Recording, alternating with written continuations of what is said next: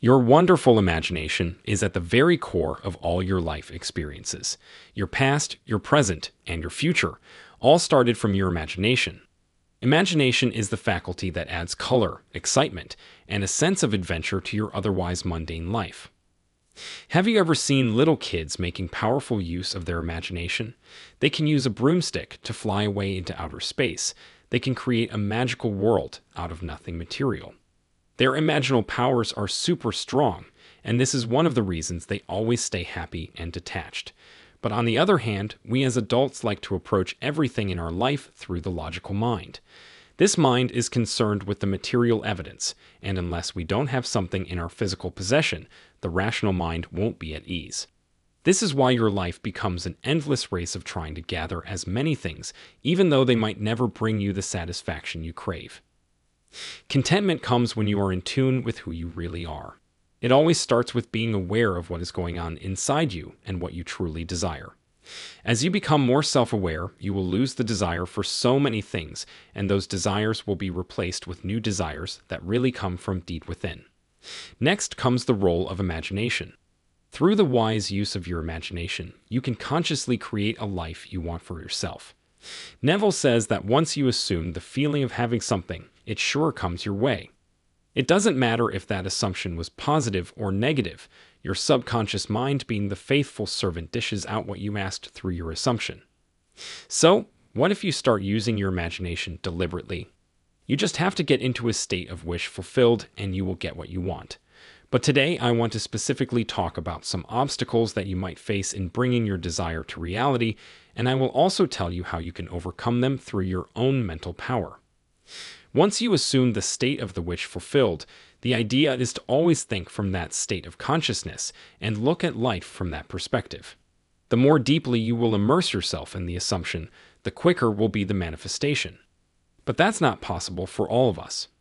No matter how strong your resolve it is, life sometimes gets in the way. Day-to-day work and duties often make it difficult to stay in the state of the wish fulfilled all the time. So then how can these people manifest their desires? Let me tell you from my own experience. At the beginning of my journey with the law of assumption, I was really strict with myself, and I would try my best to stay in the assumption 24/7. It was mentally exhausting at first, but it sure had its perks. The perk was that I always got to my desire in the shortest amount of time, and that was just because I was focusing so well on the reality I wanted to create. But as I started getting busy, I found less and less time to stay immersed in my assumption. This caused a lot of guilt, since I knew that I was the one delaying my manifestation through my compromised focus. And let me tell you, feeling guilty is one of the worst states to be in. Guilt is an emotional trap. It starts with anger and disappointment over one specific matter, but very soon that negativity spills to other areas of your life. So, a lesson I learned the hard way is that I have to forgive myself over and over again for messing up.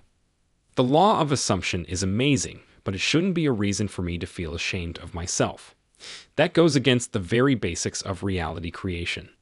When you are trying to change or transform your life, you must maintain a positive vibration. You should be in a good mood, and you must beat yourself up for not clinging to your assumption. Think of yourself like a child who is learning to walk. He will trip and fall down thousands of times before he can ever take a few steady steps. But does the child ever feel guilty for falling? Not at all, because that's the process of learning.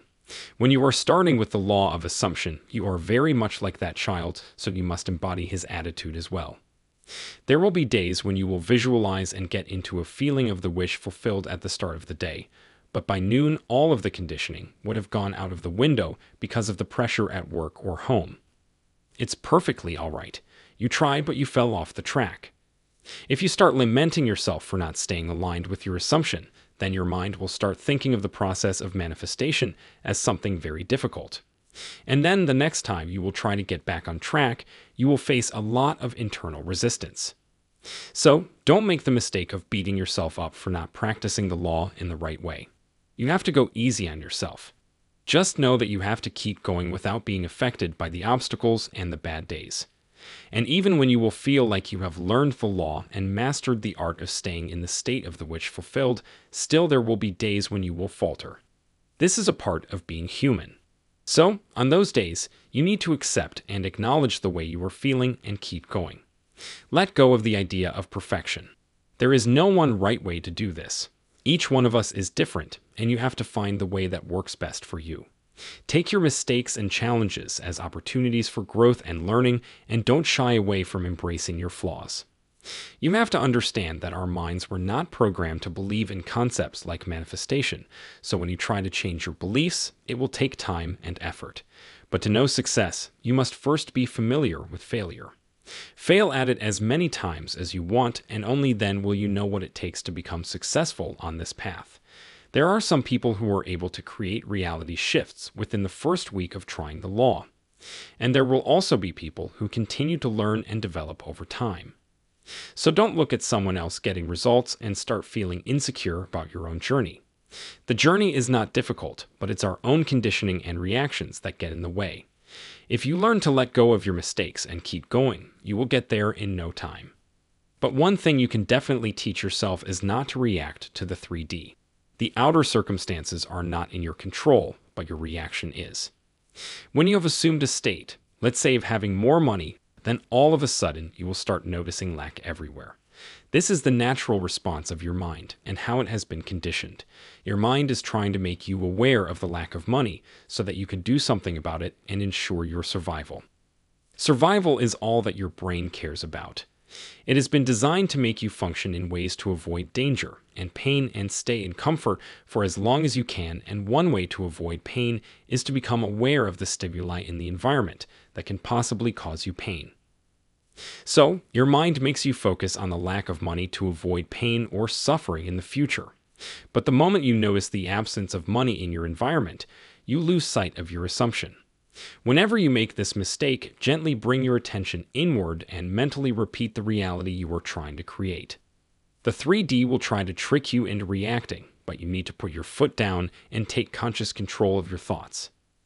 If you keep experimenting and going on in spite of all the mental resistance, then there will come a time when the 3D will lose importance for you.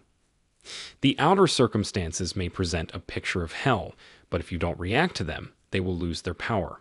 And as I said earlier, this journey of manifestation is very rewarding, but you need some time to get a hang of things and concepts.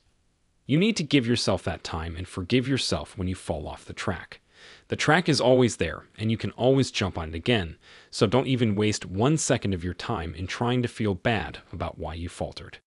The next step in your successful manifestation journey is to keep watching my channel. Click now on the video on the screen to be inspired by another video.